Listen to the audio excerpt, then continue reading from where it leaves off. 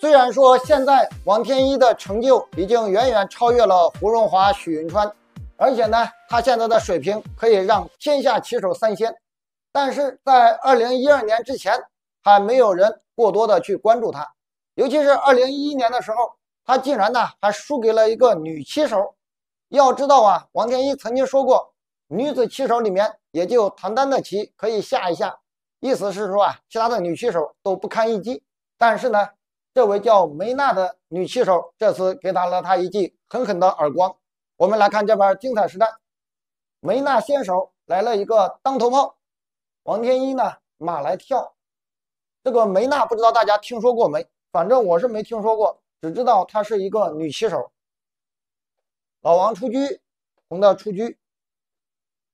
黑棋呢可能是觉得自己是个大高手，又是面留着一个女流之辈，他呢就很有绅士风度，选择一个去头平驸马，把挺兵的权利啊交给红棋。那红棋呢也不占他这个便宜，不主动选择，也不进三兵，也不进七兵，跳个边马。黑棋呢选择了一手卒三进一，也有走卒七进一的。然后呢，他平炮，他出车，他出车，形成啊五七炮双直车，对平驸马的一个套路。你进三卒，那他呢就进三兵。黑棋边卒，红棋呢五七炮，黑棋上马封车，红棋呢在高横车。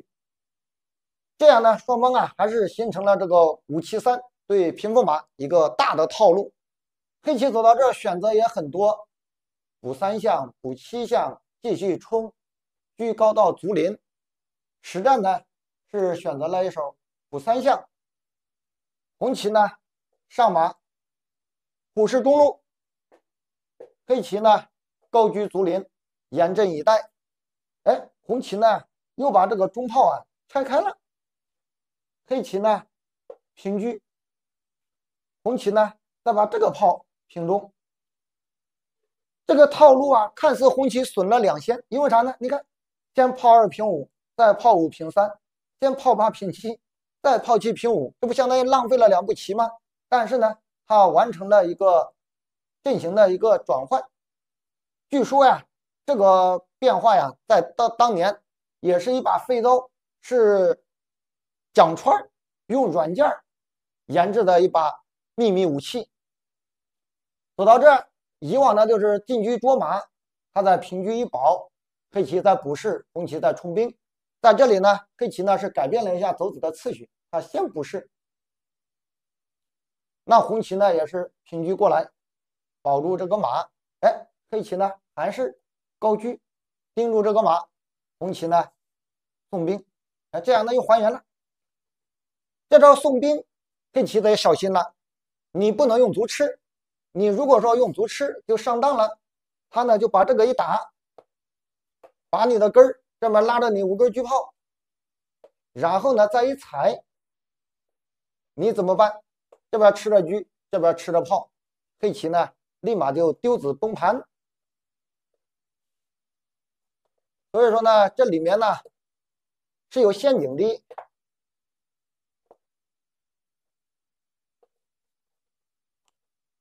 红棋这个兵一送，黑棋不能用卒吃，选择用象飞。红棋呢正招应该是进车到这条卒临线，他没有，他是选择了先高炮打一下车，试探一下这个应招，看这个车往哪里去。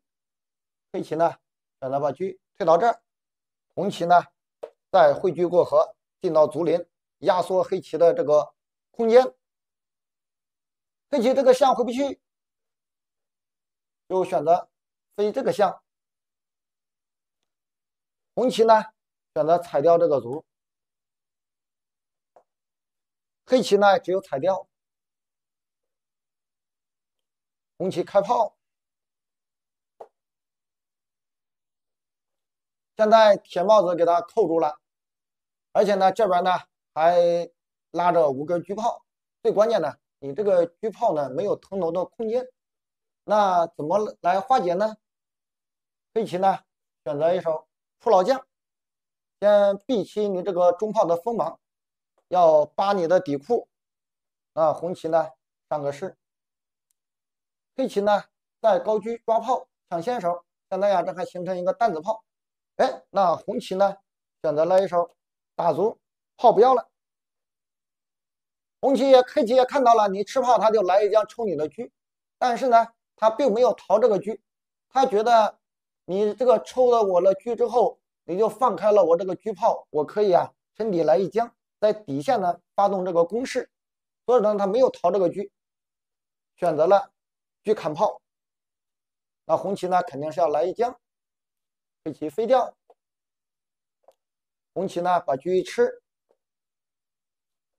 那黑棋呢赶快沉底炮来一将，红棋呢只能下个士，黑棋呢再平炮过来打这个象。你要是平车，他在个中给你来一将。那在这里呢，红棋走个过门，先把这个车平过来，到肋上给你来一将进来，然后呢再平车拦住你。黑棋平炮来一将，红棋上个士，黑棋呢进车，进车之后又要杀住你的重兵，又要平车过来杀你的底象。那红棋呢平过来，又捉马，底下呢又叫杀，下个士，红棋呢高车护住这个重兵。黑棋这个时候应该先马踩边兵，把马逃开，但是呢他在这里给红棋设下一个陷阱，挖了一个大坑。那红棋会不会往里面跳呢？我们来看一看老王是怎么给人家挖坑的。他不逃呢，这个马他平过来杀象，那肯定不能吃马呀，你吃马这一吃象那受不了红棋肯定得补个象。黑棋那个马呢依然是不逃，打一将。那红棋肯定是要出帅，下一步他也要扒你的底库，来一个双车错杀，这样呢你马就丢了。那黑棋呢扬个士，这正是黑棋的陷阱所在。这个马你敢不敢吃？实战呢是没吃，没吃是正确的。为啥呢呀？如果说你吃这个马，那就上当了，这个车位非常差，这个车位也差，他可以把炮平过来。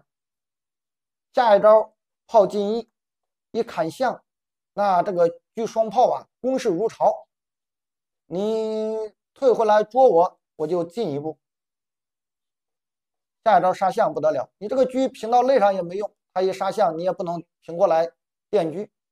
红棋也只能是这样来了，他一杀象他把马回到这儿来，那这样呢，那红棋这个局面呢太被动了。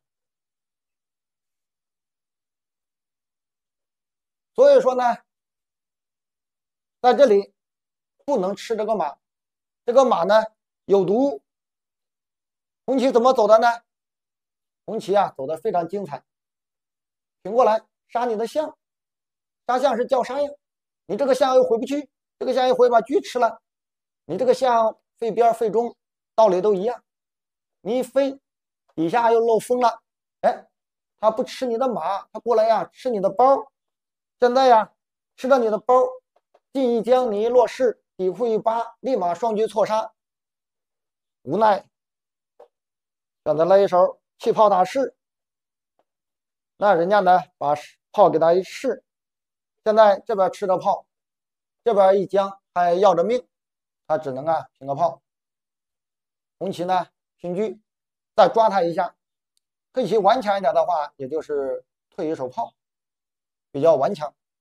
他没有，他是选择了一手平炮。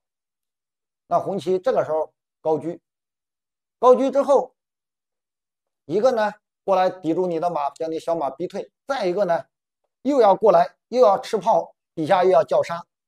在这里呢，黑棋赶快进一手车，保住炮，吃住马。那红棋呢先抓一下马，将这个马给你逼退，然后呢再过来要一步杀，走的呀次序非常精准，然后呢再平过来吃你的马。黑棋这个小马呢也不好再逃了，他选择了一手交换，把马打掉。那红棋呢把马吃掉，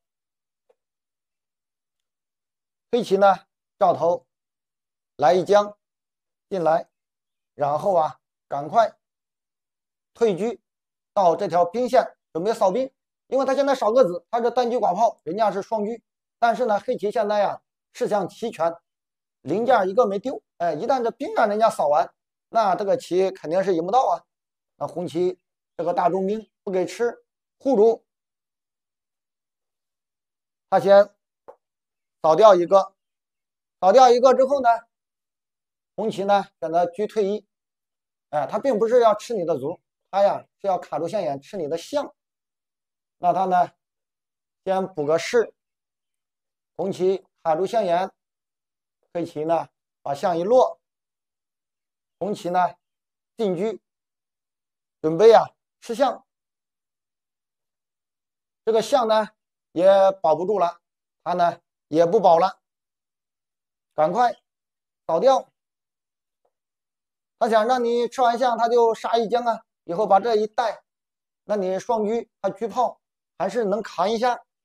那在这里呢，红棋不着急动手，先上个士，黑棋呢又把车平过来，红棋呢先把帅出来，现在把底库是个杀，他只能出老将，这个时候啊再吃象，走到这儿，这个就认输了。为啥认输了？